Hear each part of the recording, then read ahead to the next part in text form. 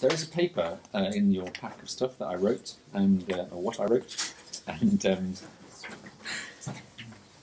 I'm not going to read it because that would be really, really dull. What I'm going to try and do is to illustrate it with some stories that maybe, hopefully, bring it alive a little bit as we go through. And if you've had a chance to read it, I think it was circulated around. That's good. If you haven't, I'm sure you could probably read it in the time I'm going to warble on up here at the front. Okay. If you're a multitasker. So, I want to begin this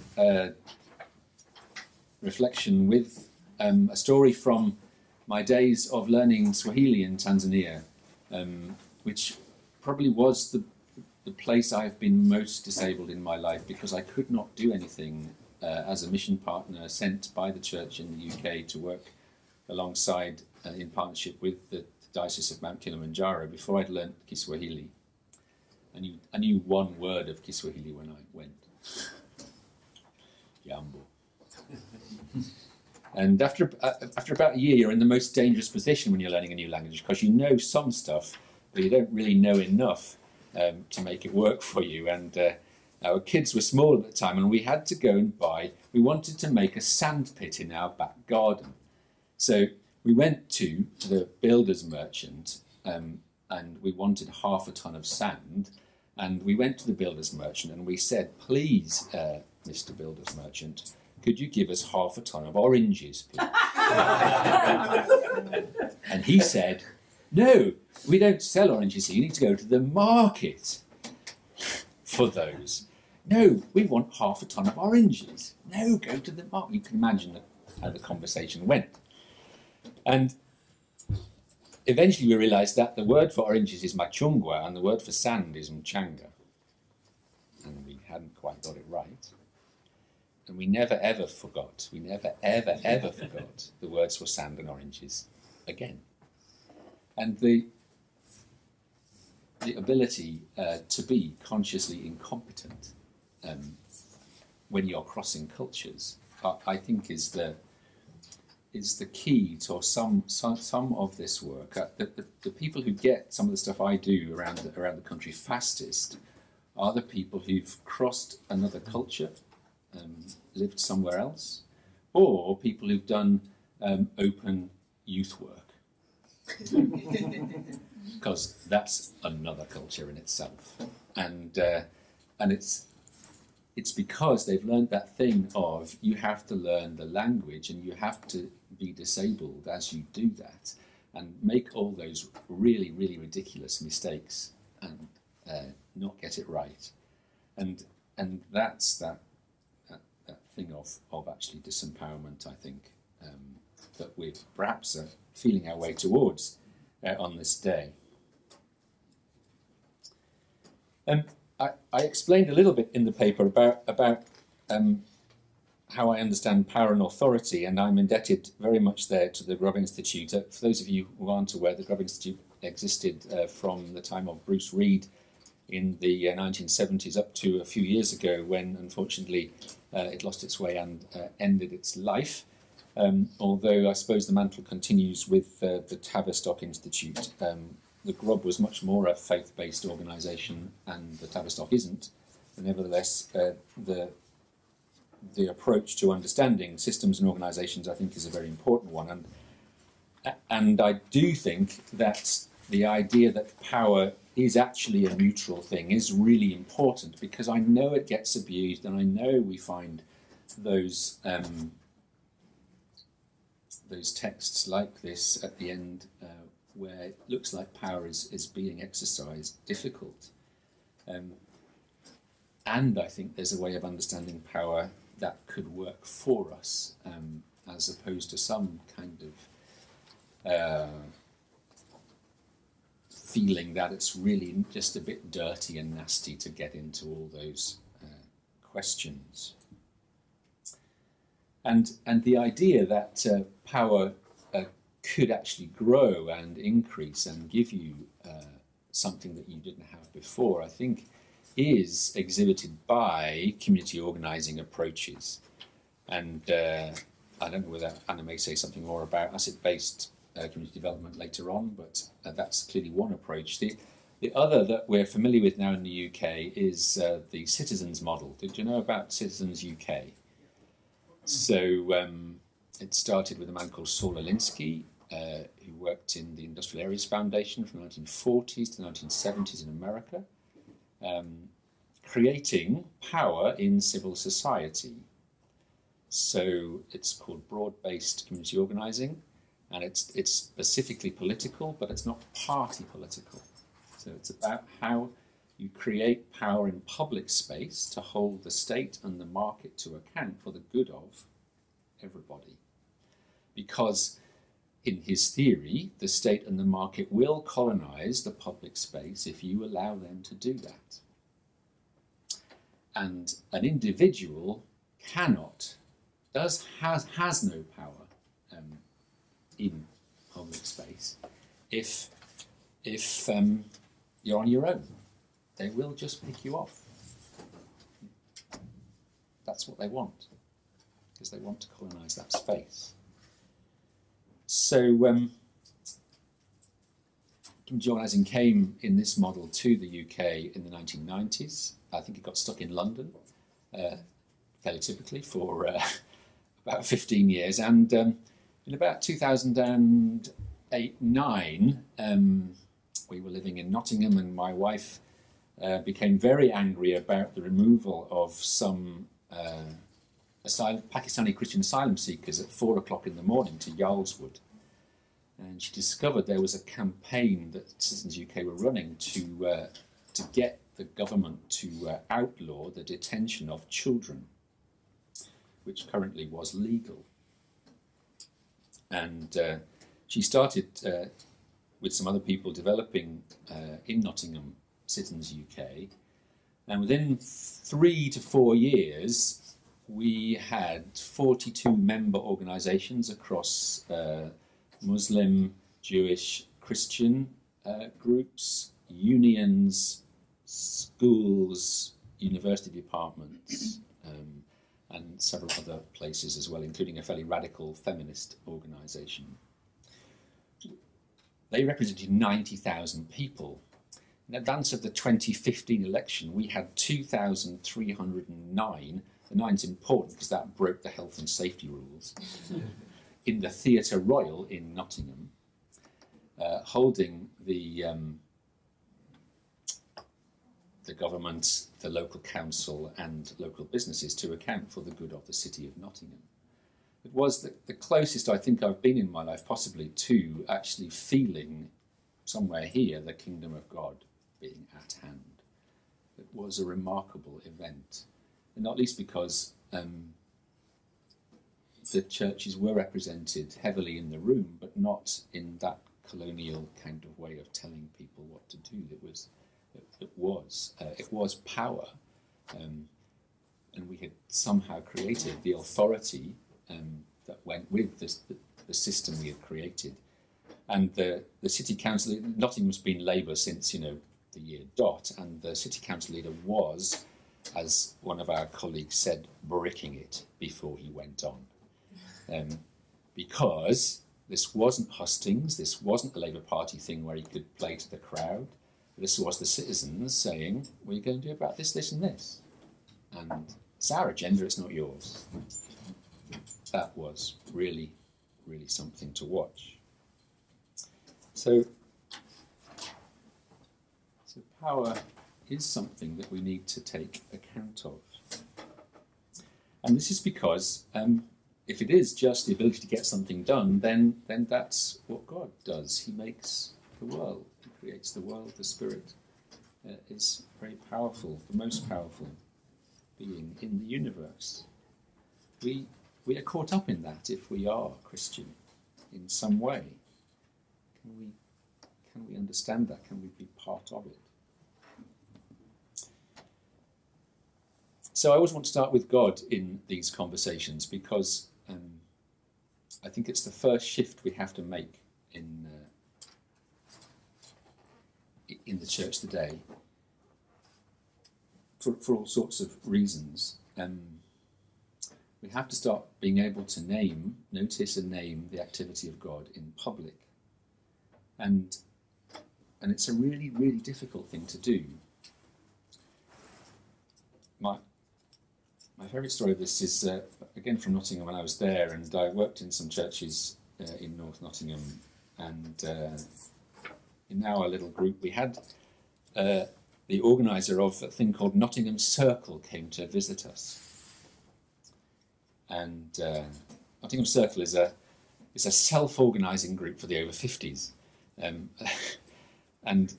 it's just not like the U3A. It's not, nice middle class people getting together and doing things together. It really is self-organising, and so they just get them in the room and facilitate them into working out what they're going to do together. And it works in all sorts of areas of Nottingham, but other less salubrious areas. And there was this guy who told us this story of one man from a place called Bulwell. Ever been in Nottingham? Bulwell is a particular area which is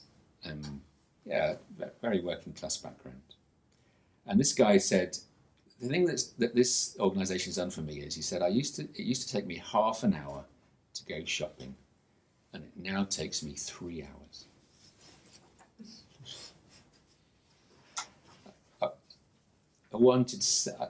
I thought about it at the time, and I didn't say, I really think that's amazing that you've created the ability for people to form relationships such that it takes 3 hours to go shopping.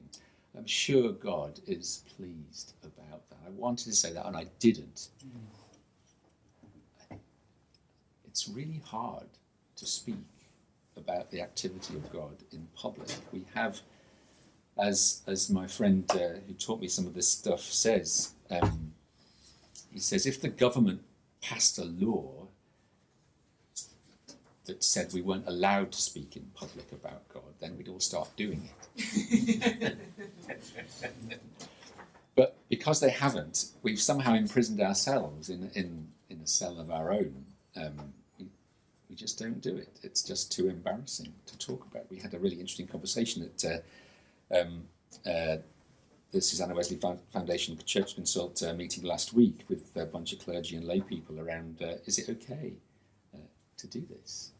Is it not just presumptuous to speak about God? And part of this is what I would call the capture, the cultural captivity of the church in modernity. So I speak about that in the paper, and the way in which we've given into the private-public split that modernity created for us, and how hard it is to break out of that privatisation of the church. I want to tell you about Charlotte, who's a member of a church, a fairly middle-class church in Nottingham, and they went through our change process, and in the middle of the process we asked them to create an adaptive challenge, something that they don't know the answer to. I speak about that again in the paper. And they knew in this parish that they had an area in the parish called Furbank in Nottingham, and they knew they'd never done anything in this place. They knew it was different to the rest of the parish, was much more deprived, social housing, and they'd always felt guilty about it for years and years and years, and they decided to make it their challenge. Could they form some relationships and work with these people to work on community in that area? So we asked them, we give them a little process of helping them to find people who they might, we call them people of peace, they might actually relate to, connect with, and then form a meeting to discuss what they might do together. So Charlotte described in front of everybody in the room as they were reflecting on this experience, how she was so terrified by this idea that she decided to write a script of what she was going to say when she rang up the person that had been given to her as her contact in this community. Because it was what made it safe for her to be able to make the phone call. And she described in fine detail the phone call. She rings up and the woman answers. So, got to get going. She said after about 30 seconds, she knew it wasn't going very well because she got through the first 3 points and this one was no idea who she was and it was very awkward. And then she got to the line where it said, I'm from so-and-so church. And the woman said, really, she said, been waiting for someone from your church to ring for 20 years. So they had a 40-minute conversation about how they might partner together. And once that story got told in that church, you can imagine what happened then about their understanding of the way in which God is at work outside the church and not just inside the church. People are waiting for us for 20 years to be in touch. Wow.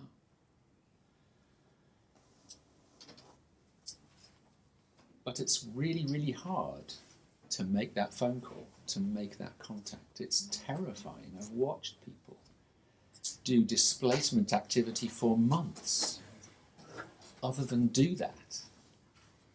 I mean, there was one church where they wrote a course on the Holy Spirit to distract them from actually going to meet some people in their community.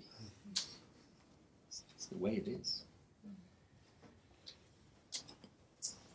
And these adaptive challenges are really important because they do that same thing of disabling us. As perhaps I was saying about my learning of another language, they help us to deal with that thing of trying to fix stuff technically. We live out of modernity when we had great progress from science and technology. Of course our lives are better, but the world is so complex now,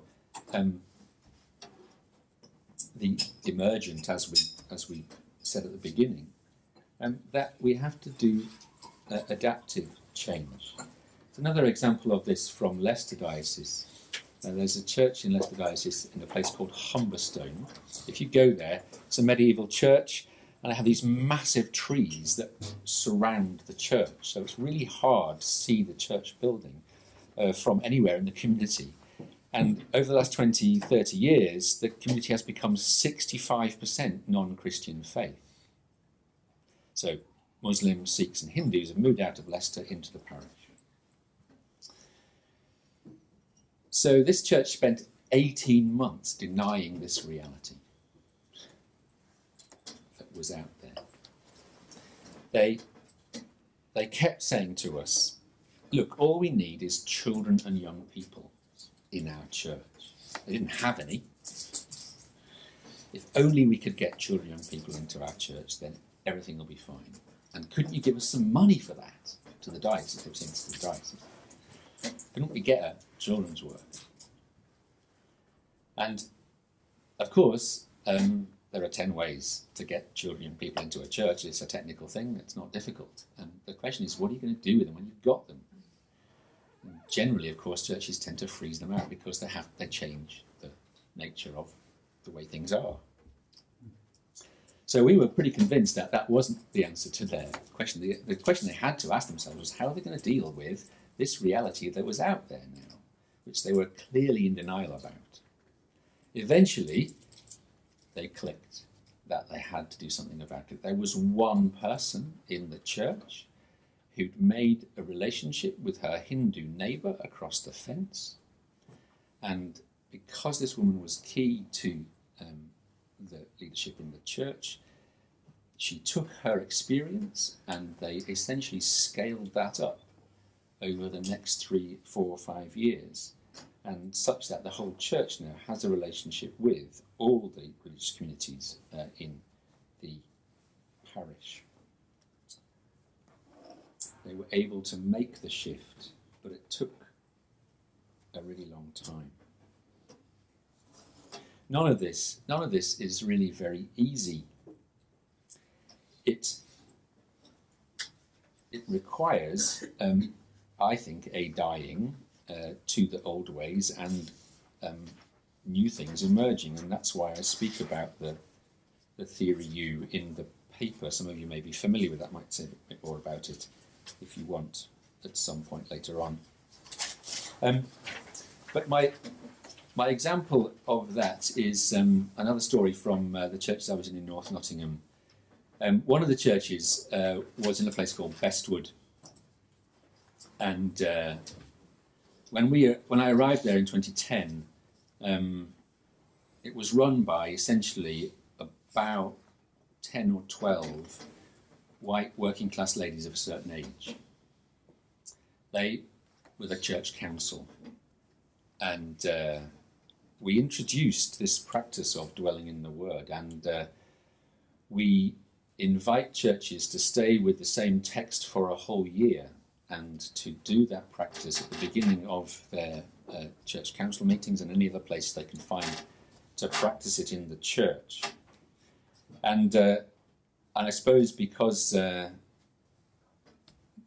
people who led the church on the church council were the people they kind of went along with it for a couple of years. And we had 2 passages to work with.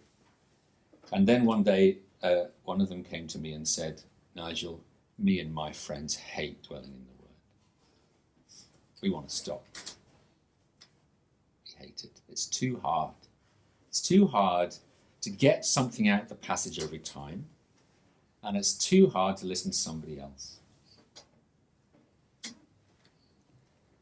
Well, no one ever said you had to get anything out of the passage every time. Actually, that's not what we said. We just asked to notice where your attention is drawn. If it isn't, then just say so. But anyway, so this was interesting because I knew we needed to have what we might call the come to Jesus conversation about this practice.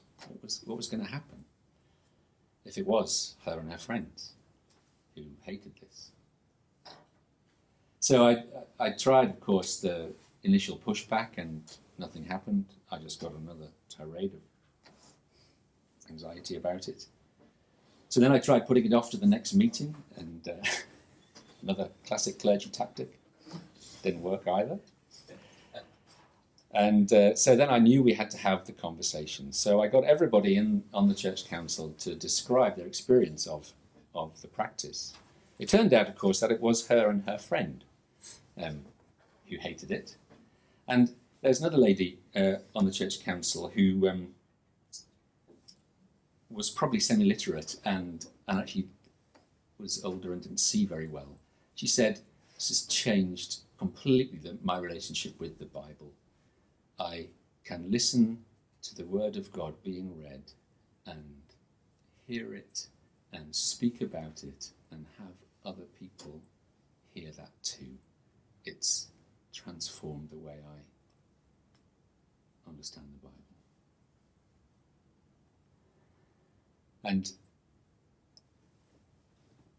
And several other people said positive things, and in between those 2 opposing views. And then Christine spoke up. Christine was about 70 at that stage, and she'd had 2 very autistic children. She'd had a very tough life. Her husband had left her, and she brought up these children, one of whom hardly communicated at all.